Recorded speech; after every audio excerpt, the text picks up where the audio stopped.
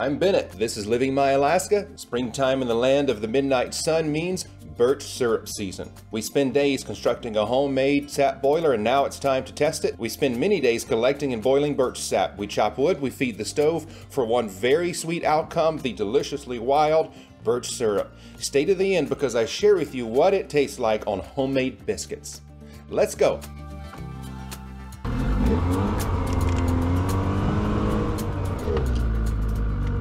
Okay, let's see what we got from our first tree. Nothing in that one. I know we had sap flowing because I can see the liquid here. Let's check this other one. Not much sap in there at all. Okay, so I'm a little bit disappointed this morning. I don't nearly have as much sap in my buckets as I expected I would. It was flowing so well yesterday. One of the problems I think is we have a much colder day today, and it got well below freezing last night. So my concern is we're a little early, but I hope we get more flow. But in the meantime, I have something else for you that's super cool, and I'm really excited. So I woke up this morning to the news from my game camera. I don't know if you guys can see this, but right there in the bottom left-hand corner of this photo is the back end and the tail of a fox. So I want to reset that game camera. Let's go do that right now.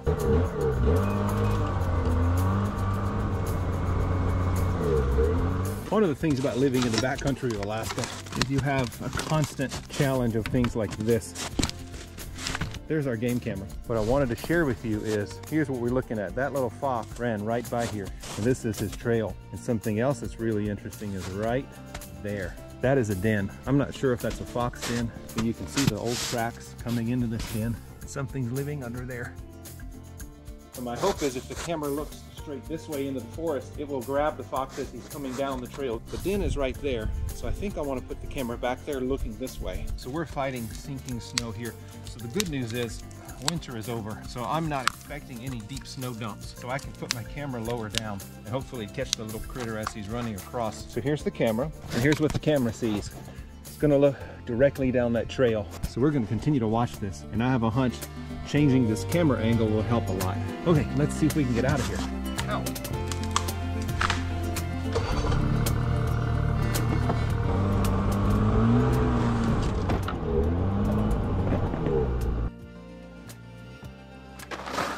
This is a great strainer to use to put clean sap into these pans.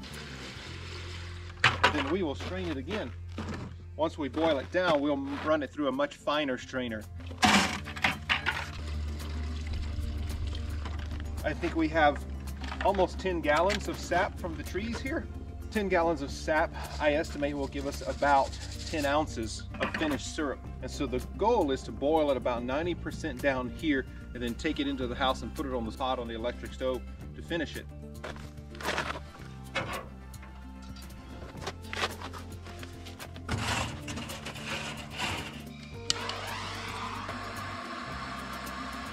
I'm shoving that firewood in little chunks all the way to the back of this very deep wood stove so I get an even burn.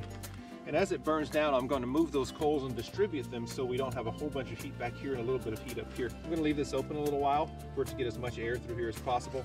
And as I hear it start to crackle, that's such a beautiful sound, that crackling sound. Come check this out. Can you guys hear that? That's such a nice sound. It's awesome. It's warm. It's reassuring. So these are my birch pans. This is the birch sap. And yes, it's pretty clean. There's little brown specks in there, but that's the bottom of the pan that's been discolored from use. And you can see it's already starting to make heat. Next step, chopping firewood. It feels good to swing an axe. It feels good when that wood splits like you want it to as well. It's embarrassing when I swing it incorrectly and all you get to watch it and laugh at me. And as you can see, it's starting to boil. See all of this foam on top? Those are bubbles. The fire is cooler at the front of this barrel. And as you can see, a lot less bubbles. I don't mind this. This will be a boiler pan, this will be a finishing pan, and that'll work out just great. We got some good fire going on. Check this out.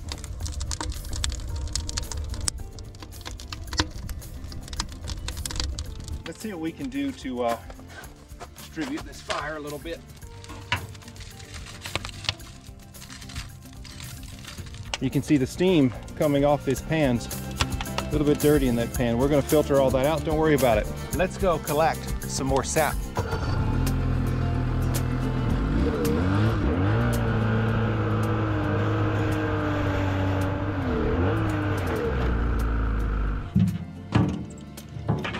There are our taps. 12 trees, 12 taps. And we're expecting about a gallon per day from each tap. That would be super cool. So let's see what we have.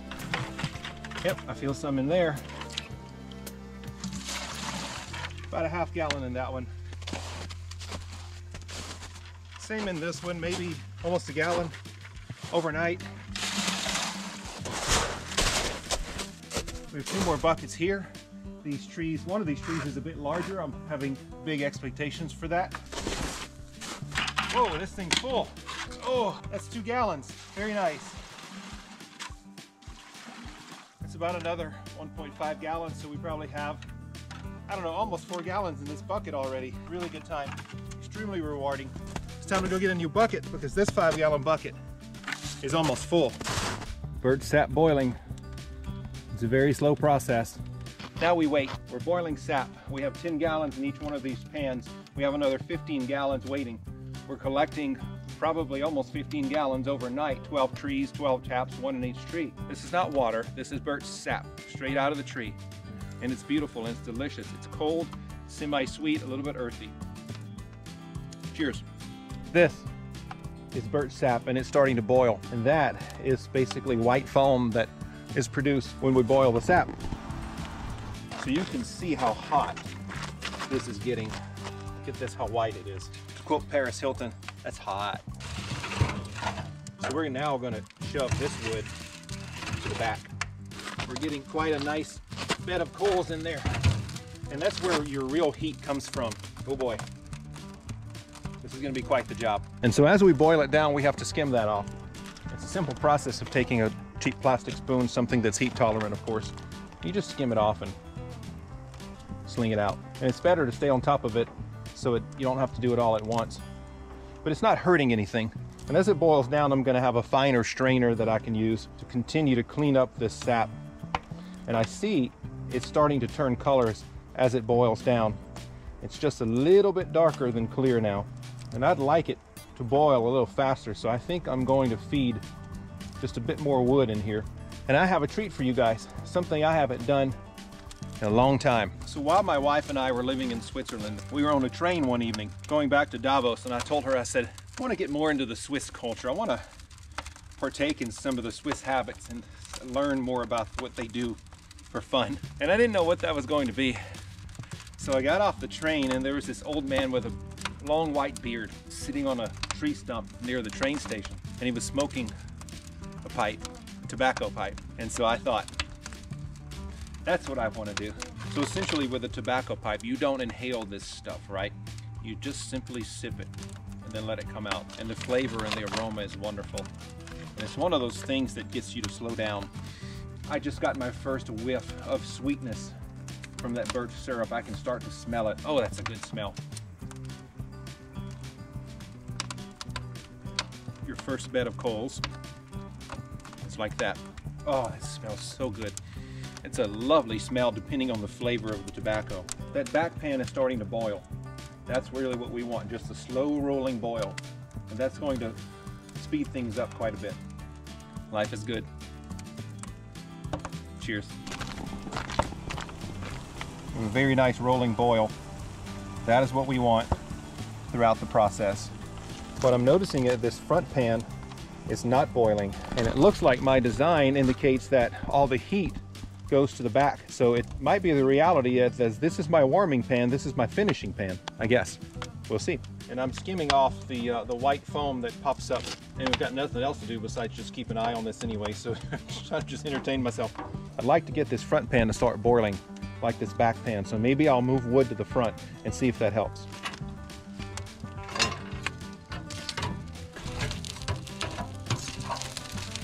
So what we've done, as you can see, is moved the fire to the front. I can hear the boil happening, so it's very hot, and I better keep an eye on that and make sure it doesn't boil over.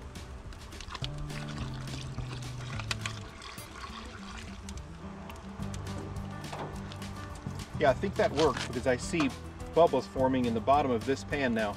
So because we moved the heat to the front, we now have more heat up here that's going to help.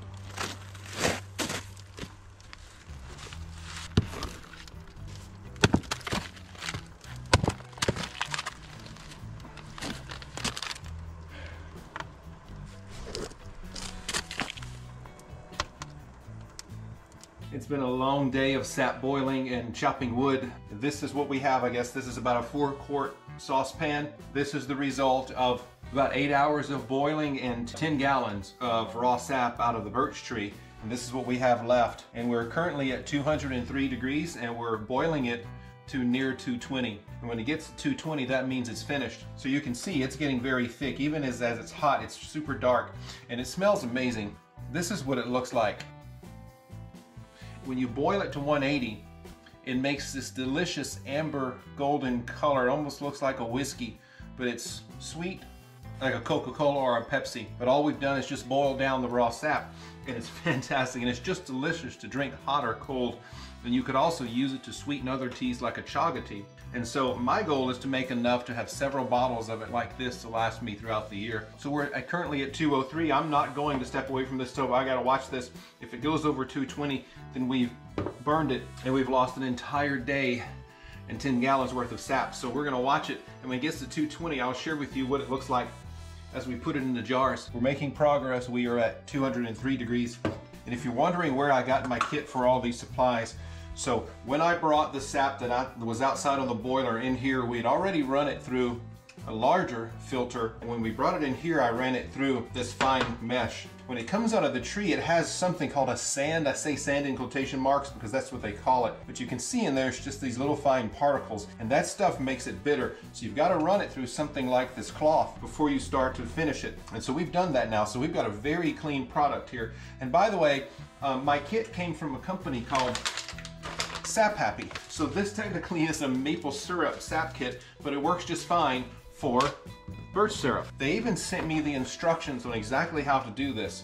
Now it's a little bit different, but I don't find the process for making birch syrup any different. The temperatures are the same, the process is the same. Sap Happy didn't pay me to advertise this. They don't know who I am. I don't really know who they are. I just want to share this with you in case you're curious. I will put a link to the Sap Happy website in the description for this video, so you guys, if you're curious, can go find this too. If you follow these directions, I think you'll have pretty good results. And one last thing to show you is this stuff's getting real dark, and when I scoop it in the ladle, it's heavy. This is not water, folks.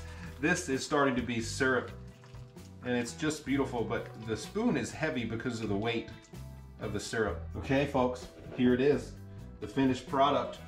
We've boiled this to a temperature of 117 to 119 degrees Fahrenheit, and it's sticky and it's sweet. And so what we do is we put it into these jars,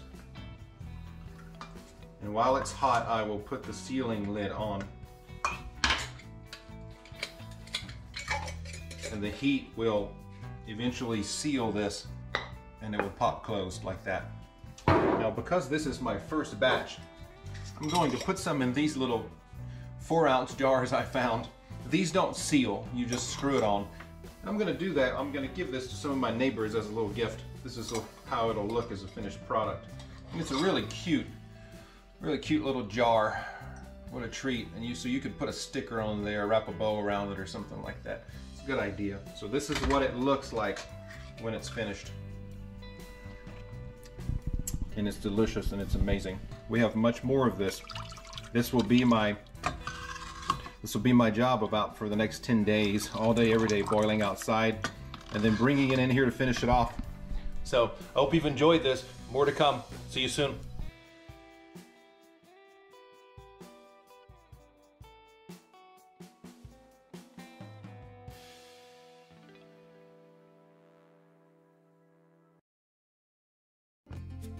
Okay, everyone, it is about 6:30 p.m. Day 2 of some very long days of sap boiling. The sun has gone from over here across to over there. What I wanted to show you was, look at the color of these two boiler pans. So what you have here is new sap coming out of a tree, and this is what it looks like after about 8 hours of boiling it and constantly adding from here to here. This is basically a warming pan, and what happens is as it warms and this level drops, I move it from here to here. I'm not going to add any more tonight because I want to be asleep by midnight at least, and so I'm going to try to boil this down, and then I will take this pan inside and finish it on the stove tonight in the house to finish it to syrup. And every day we do this for about the next 7 days. It's very enjoyable, it's very relaxing, but it is a lot of work for a little bit of syrup. And so I have a bucket on my table with the fine mesh filter in it. This is what the filter looks like. We will pour that sap through that filter and it will catch any fine sediment that's left in this. Oh, it smells amazing. It smells really good. Probably could have gone a little longer outside, but I'm ready to go in for the night and I don't want to burn that sap. Okay, so we're back inside the house. This is our sap. It's been filtered once already. As I pour it in this pot, I'm going to filter it once more. I'm filling my pot at about 3/4 of the way full. You do not want it to boil over. That looks good. So it's time to turn on the stove. Turn it to about medium-high heat where it's going to start to give me just a bit of a rolling boil, but no more. We're looking for 220 degrees Fahrenheit for finishing. So last night I finished it to 217 degrees Fahrenheit and I was not happy with the end product. I'll show you what it looks like. So this is last night's end product at 217. And my problem is it's a bit thin, but I want it to be a little thicker because when I put it on biscuits or pancakes or waffles or whatever, I want it to be thick enough. So my plan is to put this back in this pot. As a matter of fact, I'll just go ahead and do it now. Wow, that's good. I'd like it to be just a bit thicker. So we are going to cook down what we made last night, plus what we've made today, to 220 degrees Fahrenheit. And that should give us a little bit thicker, finely finished syrup. And I can't wait to share with you what it tastes like on a biscuit. Here's what we have. You can see this is an aggressive rolling boil, and we are right at 220 degrees Fahrenheit. It's time to take this off. Technically it says 219, but that's close enough. It's currently 11 p.m. I started boiling 12 gallons of sap this morning at 11 a.m. or probably a little bit before 11 a.m. and it's 11 p.m. It took us 12 hours to boil 12 gallons of sap down to the finished product, and it's ready to be put into these jars. It's very hot, so my plan is to transfer it to this pouring dish from Pyrex. I brought this pan in here to be finished off at about 8:30 p.m. tonight, so it's taken 2.5 hours. And what I want you to see is how thick, even when it's hot, you can see it's a bit heavy and thick. So I'm super excited about that. I think this is going to be some fantastic stuff. Let's get it out of that hot pot. So we're going to put it in these jars and then we'll put lids. And in the process of cooling, the jars will seal. And it looks like I'm still going to make a little bit of a mess. I'm dripping on my floor. Boss lady's not going to like that. Ooh, it smells fantastic. All right, there we go, folks. This is what we get from approximately 12 gallons of raw sap in 12 hours of cooking. So now we put these on here while it's nice and hot. And as it cools overnight, these jars will seal. I'm happy with the end result. I almost forgot. I promised you this morning we would try this on a biscuit. We're gonna pour a little bit of this nice hot birch syrup all over this biscuit, and let's see how we did.